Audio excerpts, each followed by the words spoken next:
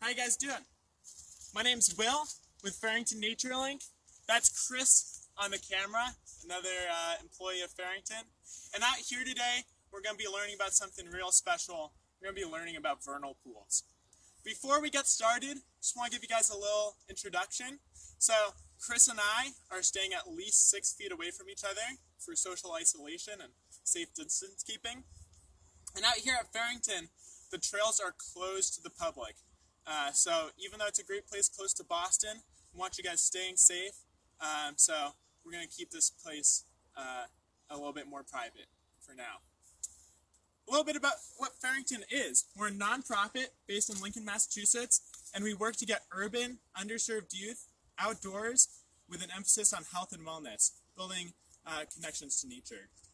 You might ask yourself, why is nature connected to health and wellness? Well, getting outside, it helps reduce your risk of anxiety, helps reduce your risk of depression, and it just rejuvenates your soul. So during these particularly stressful and kind of crazy, uncertain times, getting outside can be a great thing to do for yourself. And that might mean walking down the street. It might mean going to the public park. But if you're lucky enough to have woods like these, go for a walk, go for a hike, and see what's out there. Some places that I really recommend checking out close to Boston: Blue Hills Reservation, Middlesex Fells Reservation. If you have access to a car, check out Estherbrook Woods in Concord and Carlisle. Chris, what's the name of the park in Lincoln you were talking about? Pierce Park. Pierce Park in Lincoln. All those places have great examples of wetlands, and that's what we're learning about today. They got ponds, they got swamps, they got bogs, and they got vernal pools. So you might be asking yourself, what is a wetland? And let's talk about it a little bit. Here we go. Let's see. A wetland is any place where you got water interacting with the soil. So a pond, a really common type of wetland, you have your dip in the land there, and it's full of water. It's full of water. That line of water right here, that's called the water table. It's called the water table. So in the pond, the height of the water is right at that water table. A swamp is kind of like a pond. It's a lot shallower, maybe just a couple feet deep at most places, and it's dominated by trees. It has a bunch of trees. That's a swamp. And the trees can go there because it's shallow enough where it's nice and safe. Chris, you can see this okay? Yeah. A bog is kind of similar to a swamp. It might have a shallow layer of water. It's dominated by grasses and mosses. And a bog is really unique in that it has layers of peat. And some bogs can extend really deep. And that peat is all the dead moss that just squishing down on itself. And those are really, really unique habitats for a lot of different types of animals. But it's not quite what we're going to be learning about today. We're going to be learning about vernal pools. Now, what is a vernal pool? They're common to Massachusetts, and they're an incredibly unique, rich ecosystem. If you don't know what an ecosystem is any place where animals and critters are interacting with one another. In a vernal pool, that ecosystem can be salamanders, can be frogs, insects. Some of them might be eating each other, but they're all spending time together and growing together. So we're out here by a vernal pool right now. It's a really special one we're going to get talking about in just a minute. But a vernal pool is a seasonal wetland. So it might be just like a little dip in the earth, but during the end of winter, early spring, when the snow is melting and it's raining a lot, those nice little raindrops. It's raining a lot, that's going to start filling up with water. Late winter, early spring, it's going to start filling up with water. And because it's seasonal, it might only last a couple of months. By July or August, it's going to get so hot that that water is going to evaporate, it's going to disappear, and you're going to be left with that little dip in the earth again. Some vernal pools only come every couple of years, and some of them come all the time. Another interesting small thing about vernal pools before we get started, looking for little critters, some vernal pools are only a couple feet deep, 2 or 3 feet deep. In other vernal pools, it's a little bit more rare to have one like this. Other vernal pools can be 10 or more feet deep.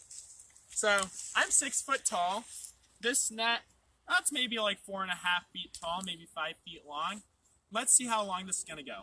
Let's actually see if you guys can guess. Can you guys comment how deep you think this is going to be? And maybe Chris can read them out to me. Oh, I don't know if that's going to work or not. Just waiting on some posts. Okay, we're gonna wait for a second. Again, common one is 2 to 3 feet deep. Other ones can be 10 feet or more deep. What do you guys think? You have any ideas? No comments thus far. Okay, well, we're gonna find out. We're gonna find out. Go nice and slow here. See, it's maybe like a foot, like 2 feet, and 3 feet, and I'm just hitting bottom right now. Just hitting bottom right now. This is a really deep vernal pool. Ah, it's down there. We're gonna find. Oh yeah! Look at that! Look at that! Got a whole bunch of good things. Let's see. We'll squeeze it out a little bit, and we'll turn it upside down. See what we can find in here. So down there at the very bottom of this vernal pool, what do you guys see? What did we find? Looks like there's a lot of dead leaves. Oh, piece of a log that's starting to decay. And these leaves, these dead leaves down here, that's the main food source in vernal pools. It's the main food source. And what happens is the trees up above us shed their leaves in the fall, they settle down there in the pool, and along come little insects, little critters. Those are kind of the smallest animals that live in those pools. They're going to come down, they're going to chew on that, have a little breakfast, and they're going to tear it up into smaller pieces, and then other animals can come along and eat them, or they can eat the insects that tore them up. Let's see if we can find any insects in here. See if we got any. Right now we'd be looking for beetles, be looking for caddisflies. If we're really lucky, we'd see a fairy shrimp, which live in vernal pools. Let's see what we got going on in here. And you know, at this time of year, there might not be anything. But in a couple months, we're going to really start seeing the life come to these vernal pools. We're going to start seeing frogs. If you come out here at night, at this time of year, that's when you're going to see spotted salamanders. You're going to see some obligate vernal pool species. Let's put some of this back. Feed the future of this vernal pool. While we're here, I want you guys to take a look around the outside of this vernal pool. What do you see here? You might see some moss, and that moss might be on top of stones. So I want to take a little trip back in time, maybe 400 years ago. This whole area around us used to be a farm. There were wolves roaming around. There were all sorts of different creatures. We also had your farm animals and your farmers. So if you were a cow and you were living out here and it was a really hot day, where would you like to go and drink? Well, drink the water. You might come down here. You guys have any ideas about what this space might be? Throw it in the comments. See if you can comment it. Let's see if you guys can find out. Think about it as a ring of stones around it, and it's a deep pool of water. What do you think? I don't know how the comments work. You guys might be saying stuff, and we're not getting it. But I'll let you know. This is a well. And in this well, you know, in the next couple of weeks as things warm up, again, if you come out here on a warm, spring, rainy night and you bring a headlamp or a flashlight, you're going to see all sorts of life. But you're going to start seeing things called obligate vernal pool species. And those are types of animals that only live in vernal pools, and they need them to survive. And that's why vernal pools are so special. There's critters that live in here that only thrive off of vernal pools. And we're talking about wood frogs. We're talking about Jefferson salamanders, spotted salamanders, marble salamanders, fairy shrimp. Did you know there are freshwater little shrimp in Massachusetts? Fairy shrimp. There's all sorts of critters that rely on these vernal pools that fill up at this time of year and no other times. It's a really unique habitat for those creatures. Let's take another dive with the net here and see what we can find. You know, at this time we might find salamander eggs. They've been breeding, so you might find salamander eggs. You might find little tadpoles, little young frogs. But let's see if we can take a dip with this.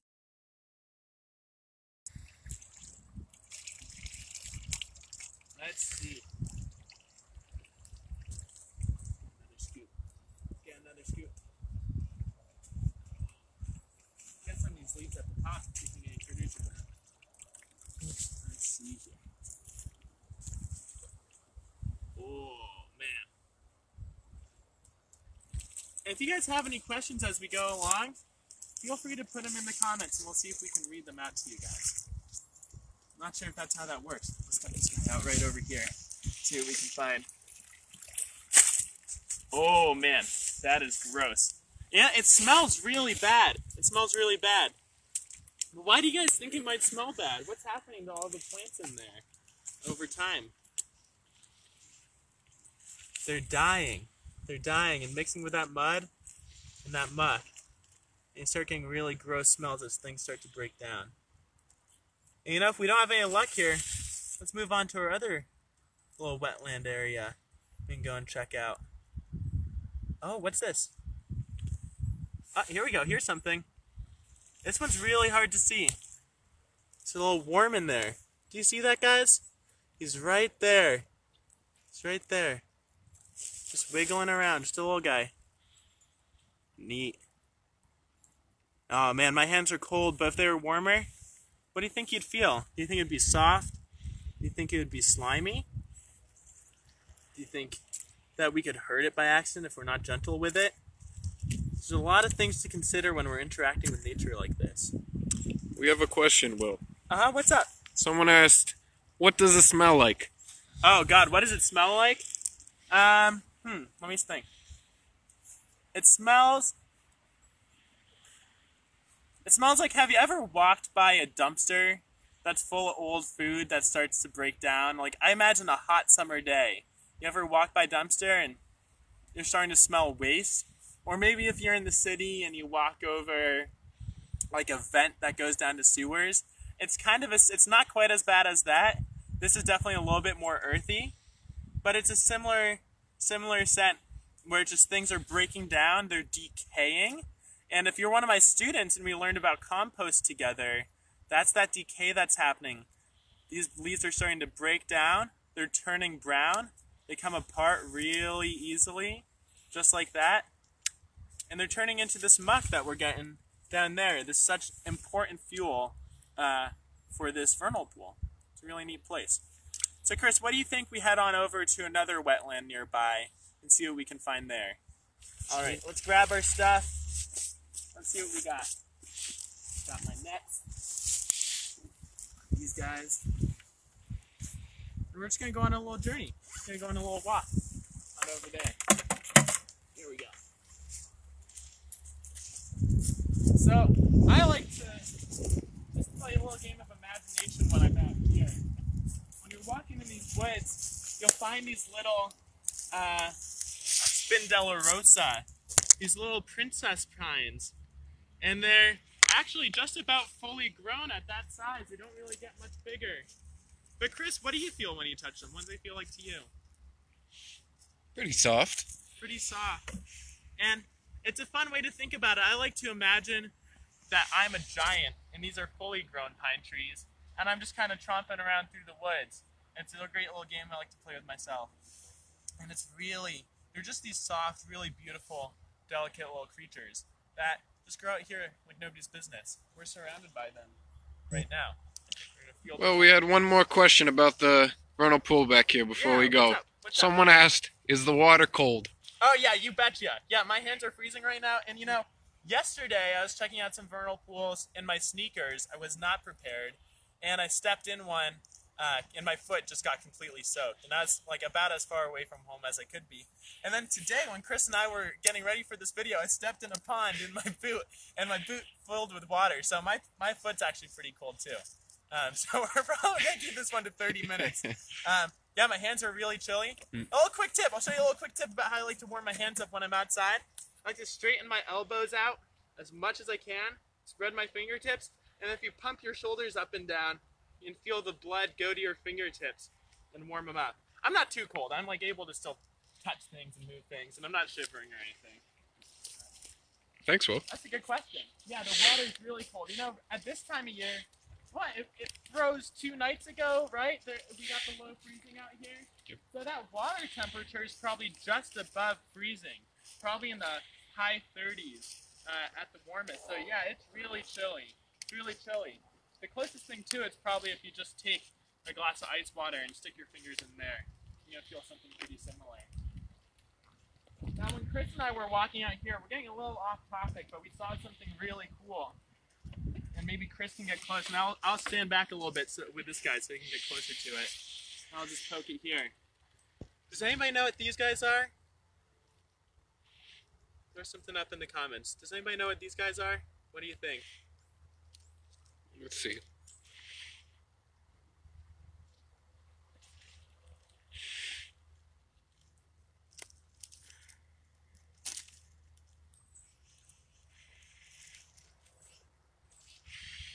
I'll let you guys know.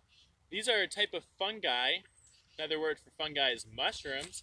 These ones are called brown puffball mushrooms. And they're actually pretty dangerous, you know. With some mushrooms in the woods, like chicken of the woods, chanterelle, you know, a whole bunch of other guys, you can eat those. And if you're a professional or with a professional who knows how to identify them, go ahead. But if you're not a professional, and even if you're not 100% certain, you definitely don't want to eat any wild mushroom. But these ones are particularly dangerous. Chris, why don't we get real close so you can see what happens when we tap this guy. When you push on these, a little puff. Do you guys see that? I don't know if the video quality is good enough. There's a little puff of brown dust coming out. And that stuff is really bad for your lungs. Sorry, Chris, that you got so close to it. you don't want it. You don't want to put that in your mouth. It'll make you uncomfortable. Well, let's keep walking. Let's keep walking. And these fungi, they're breaking down all these logs here, these dead logs. I'm seeing other plants are going to grow out of them besides the moss and the fungi. You're going to get little trees growing out of the old trees. And in this ecosystem, that's replenishing the life cycle of those plants, which I think is kind of cool. Yeah. It's beautiful out here. You might see there are old stone walls around us back from when these were farms too. In the 1600s, when all this place was being turned into farms, the trees were all cut down, and when they were tilling the soil, digging it up, every rock they'd find, the big ones, they'd put into stone walls. And those rocks, they're, oh, let's go this way. Those rocks are everywhere in the soil. Everywhere in the soil. Because way longer ago, during the Ice Age, as glaciers were moving over the course of Massachusetts, they were dropping rocks along the way. And those are the ones that are left over from way, way back when we were under feet of ice. Alright, here we are in another common wetland. Let's see if we can get on down close. Chris, you were looking at this moss earlier. Do you want to take another gander at that? Sure. Beautiful. And it's so soft. It's so soft. And if you're out here and you want to take a nap, this is the place to do it. It's just like a soft little bed. And it's so gentle and green. It just actually feels really nice on my cold hands. So if we go back to our types of wetlands, we learned about vernal pools, which are seasonal wetlands. But we listed off a couple other different types of ones. We talked about ponds, which are a depression in the earth that has water in it. Depression is just like a little dip. There's a little dip in the earth that has water in it. We talked about swamps, which are like ponds, but they're dominated by trees. We talked about bogs, which are shallow piece of water with moss and then a bunch of mud, a bunch of peat. It's not really mud, it's a little different, but peat down below it. So knowing that, what kind of wetland do you think we're at right now? What do you guys think? Check it out. What do you see? Well, while we're getting some comments on that, some responses, someone had a question about the moss. They said, why is there moss? Oh, why is there moss? It's a really good question. Moss thrives off of moist environments. So when we're down here by the water, this is a really good place for moss to grow. It's a really good place for moss to grow. But if you're asking why there's moss in general, they get to act as sometimes fungi and sometimes something called mycelium. And moss can actually help trees communicate with one another. But they just grow out here because it's nice and wet. Yeah, Okay. that's a great question. We have some responses from your previous question. Yeah, what do you guys think? 2 people have said swamp, 1 Okay. pond. Okay. 2 swamps and 1 pond. I'd almost say that you're both right. You know, if you look out farther, you can see where the water starts to fade away. And we start getting kind of like mossy areas with some trees. That is a swamp out farther away. But right here with this body of water, we're talking about a pond out here. If you look in the middle, are there any trees growing in the middle of that water? Any trees growing in the middle of the water? No, it's completely clear. But both of those are great responses. Now, when Chris and I were here earlier, we found some really interesting critters. We found caddisflies. For a second, we thought it was a fairy shrimp. Okay. But let's see what we can find out here. It's a little bit more shallow, but I still want to be careful because this is where I filled my boot with water. And I'm going to be thinking about that for a while. Pondering my mistakes, But let's see what's in here. Take a bunch of leaves, take it up to shore. We'll see what we can find. Dump this bad boy out. I think another neat little thing here is there's a bunch of animal holes. Some critters that live in here. Let's see what we can find in there. There's a tadpole. Oh, a tadpole? Yep. Where? Right here. Oh, I feel bad for him. Come here, buddy. So we're going to put this guy right back. But this is a tadpole. And this is the early life cycle of a frog before it develops legs. Yeah, I forgot the name for frog in Latin, but it means no legs. But when we're out here, we want to be really kind to nature. So I'm going to put this guy right back. Just check it out one more time. I think it's so cool. When it swims around, uses that tail to propel itself through the water. Beautiful. Let's put that back so he can grow up into a frog. Nice eyes, Chris. Jeez. Make sure he just swims away. Yeah, he's okay. Oh, crikey. That's a big one. Let's see what else we got going on in here. Chris, beginning to great. Oh! What's that? That's just a leaf. Get all excited when you're doing stuff like this because there's so much cool things.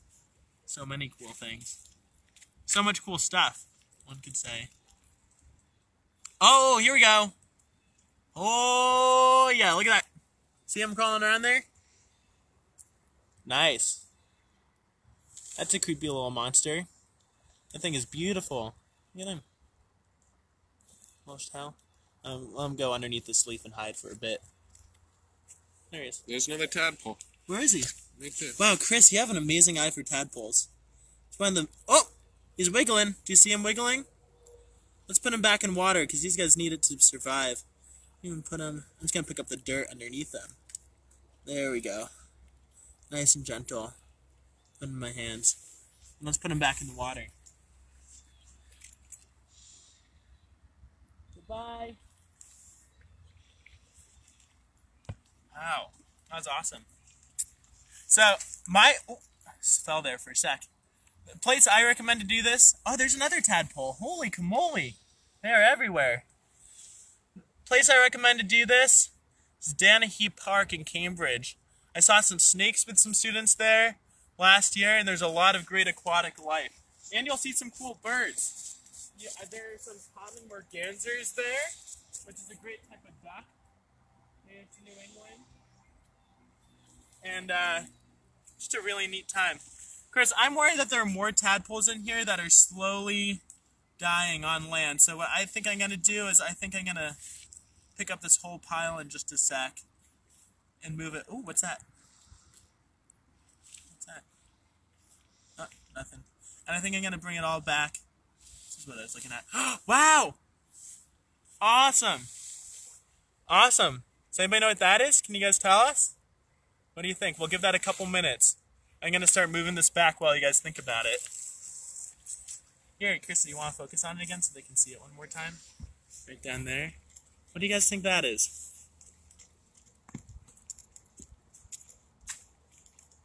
What do you guys think that is? Any ideas? Well, we have a question from Someone asking about how long does it take to grow from tadpole to frog?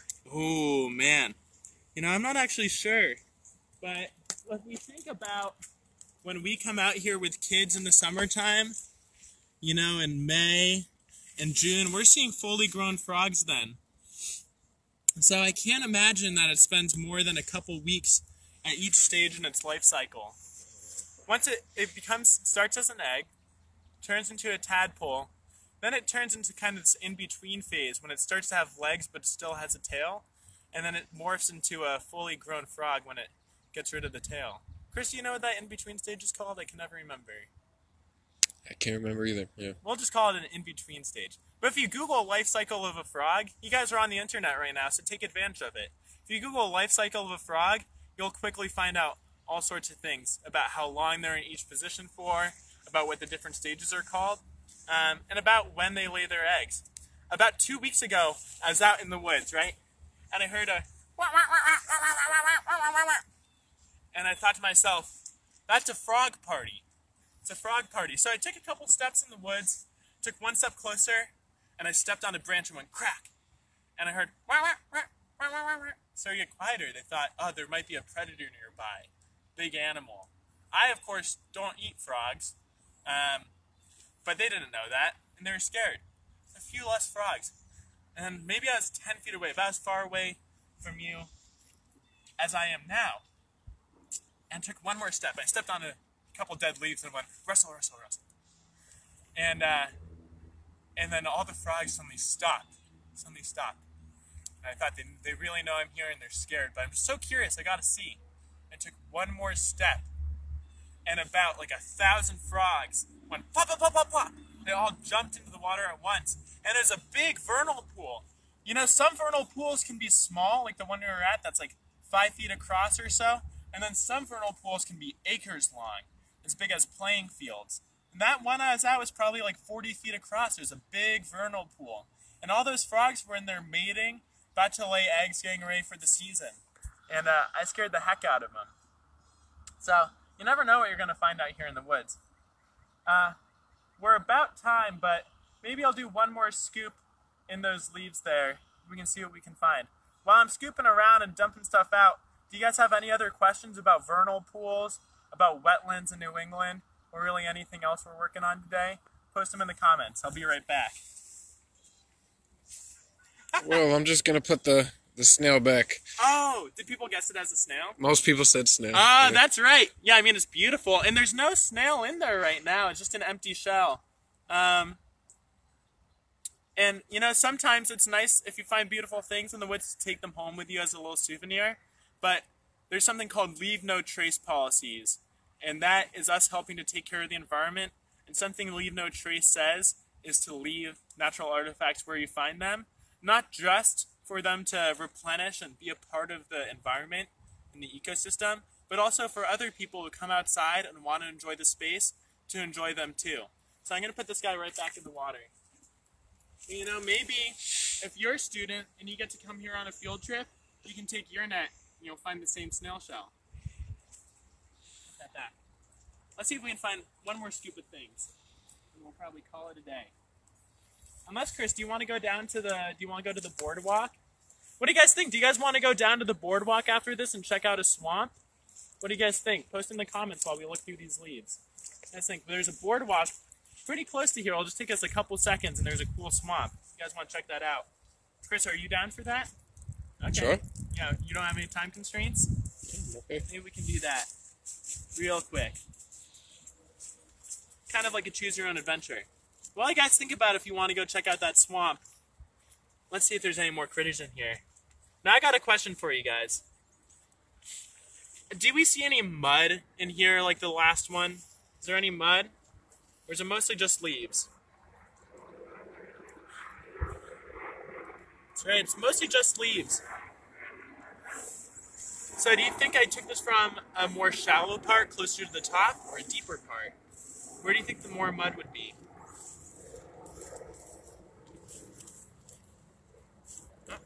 All sorts of good critters. Yeah, this is from a more shallow part up near the top. There's another insect right here, the end of this finger. And I'm not an insect specialist, but I think that's a caddisfly.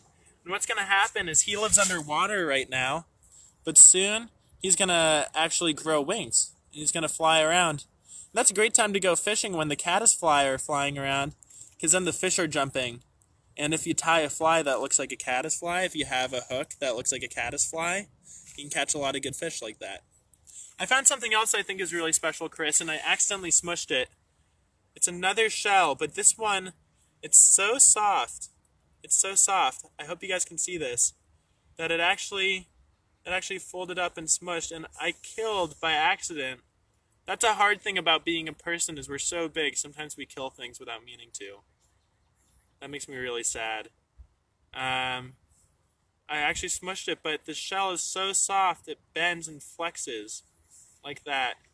But now that snail is dead, and that's really sad. I actually feel bad, but let's move on before I start shedding a tear. And it's another one. Wow. Okay, back they go. You know, one safety consideration I want to mention while we're out here is our ticks. In 3 days, I've gotten 2 deer ticks that have bitten onto me. So when you come outside, the way to prevent getting tick bites is wearing long pants, long sleeves, but I was doing that and I still got them on me. So when you go back inside from going outdoors, have a family member or a friend check your back where you can't see, but then look under your armpits, look behind your knees, and try and find ticks that look like little black dots. And some of them are dangerous because they carry disease. They won't kill you. But so long as you get them out within a day and a half of them actually biting you, your chance of getting the disease is super low. Super low, and they're easy to pull out. You can just take tweezers, pop them right out. Or most of the time you can even use your fingers when they're not in there. So just a little safety thing. What do you guys think? Should we go to the swamp? Most people have said yes. Let's do it! Come on, guys. Let's go check it out. That's going to be awesome. This place is great. It'll only take a couple minutes to walk there. It's a beautiful day. And you know, it stopped raining. So why not go and enjoy the space outside while we can? I'll be honest with you guys, though. It was raining really hard yesterday, and I had maybe just the best walk in the woods I've had all year. It was really beautiful. There's something about being in New England when the rain is falling in this late winter time. Things aren't too lively yet, so it's really quiet. Everybody's kind of hunkering down. And you also feel a little bit more intrepid, like a little bit more of an explorer. Oh, is that poison ivy, Chris? We should talk about this while we're here. Right here, is that it? That's some poison ivy? Looks kind of like it to me. It does look kind of like it. That looks kind of like poison ivy to me, so we don't want to touch it, but while we're here, it's a great time to talk about what it looks like. Ooh, this stick is perfect. Let's use this guy. So, if you see, there are leaves of 3. They're in pairs of 3. 1, 2, 3. They kind of have this distinct edge around them. It's not super sharp, but it's a kind of soft bump in tight spacing. And they can be green, like this one. This stick is hard to use. I'm using two different sticks in 2 different hands. They can be green, like these leaves back here. They can start turning reddish. I think these ones are actually dead, but this is alive. And the oils on poison ivy, if you get that on your skin, that's what... Are we good? As long as we wash our hands with soap and water and like wash wherever we might have touched it with soap and water, you should be okay. There's stuff called Technu you can get at CVS that rubs the oils off. Fun fact about poison ivy, Lewis and Clark, I don't know if you guys heard about that. There are these 2 guys who were hired by the government way back when, like a couple hundred years ago, to go and explore the west coast of the United States. So the oils of poison ivy on their clothes that are in a museum right now are still active. Still active. Isn't that crazy? So you could touch their clothes, and if you're really sensitive to poison ivy, you could get poison ivy from them. Isn't that crazy? Wow. Yeah. So it's an important thing when you're out here to just be aware. Just be aware of that. Maybe we can do one of these things where we talk about survival skills or staying safe outdoors. But just a cool little tidbit, a neat piece of information. And now we're coming down. Notice that we're about to start going downhill. about to start going downhill. So if you're looking for wetlands, do you think you should be looking high up, like on a hill, or do you think you should be looking at the bottom of the hill? What do you guys think?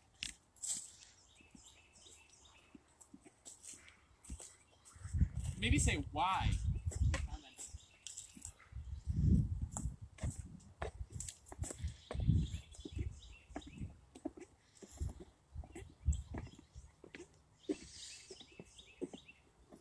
Who knows? I think the comments show up kind of late compared to when I say stuff, so it's hard to know what you guys are thinking. Yeah. Well, we're out here now, and we're another unique wetland. Do you guys remember what this one is called? Imagine it's a couple inches or a foot or two of water, and there's a lot of trees. It's dominated by trees. Do you guys remember what we were talking about? Where are we? I'll let you guys ruminate on that, and I'll start looking for some critters. I'll start looking for some critters. Ruminate means to think, but if you're a ruminate, that means to have a couple stomachs. Oh man, look at that. That's gross. Oh, yuck. I have this net all tangled up in just a bunch of mud. That is gross. Come on out. There we go. Gross but exciting. Well, when you have a chance, do you want to show them these mushrooms over here on the log? Oh, yeah. Straight ahead? Let's just do that. Yeah, let's go for it. Let's go check them out. Right here. Oh. Oh, yeah. Nice. Take a look at these bad boys. Now, you guys hear that? The squelching of my boots? That's why you gotta wear your boots when you got tromping around in the swamps. When I was in 8th grade, I used to go down to the swamps with my friends all the time, and we'd look for snakes and turtles, find all sorts of cool things. But we'd go in our sneakers. It'd be gross. Our feet would be wet. Yeah, check out these fungi. So, the two types of mushrooms that we found so far, we found them on dead wood. Do you think they like to grow on living things as much? Mushrooms? If any of you were my students during the decomposition lessons, learning about compost, you might know the answer to this one. What do you all think? Do you think they grow on live wood or dead wood? Mushrooms.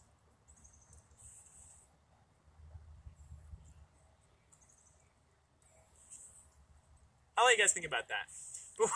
While you're thinking about it, I think when you guys comment, we don't see it for a while. Or maybe we're lagging by like a couple minutes or something.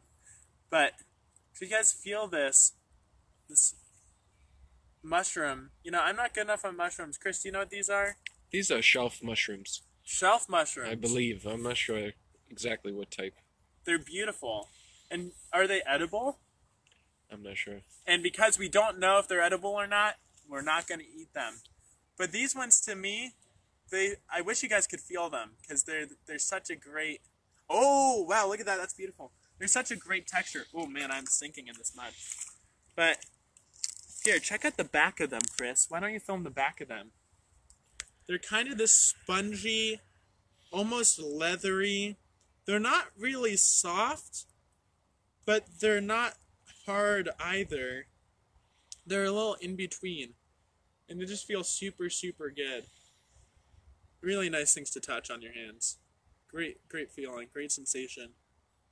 That's a great thing to do outside. If you see something that's interesting, just touch it and spend a couple minutes really just sitting with it.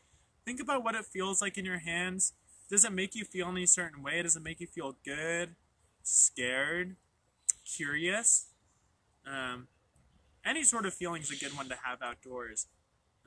And so long as you're prepared, you're always going to be okay. I don't know if we're going to find too much life in here right now. But one last interesting tidbit before we say goodbye is later in the summer, for the folks who know Farrington well, and you might have walked this boardwalk, you'll find that in June or July, it's almost completely dry. There's no water in it, but right now it's just teeming with life. So even if you think this time of year it's not quite springtime and it's not in full bloom and it's not really winter anymore, there's all sorts of life and exciting things happening outdoors right now. So if you can, and you can do it safely, maybe social isolating and with distance, get outside. Because it makes you feel good, and you really learn to love and enjoy new things. So thanks for tuning in. We didn't talk too much about vernal pools, but if you have any questions, maybe you can comment them on the video, and I'll head online later, and I'll throw in some answers. Either way, have a good one. Stay safe. From Farrington Nature Link, thank you. See you later. Bye.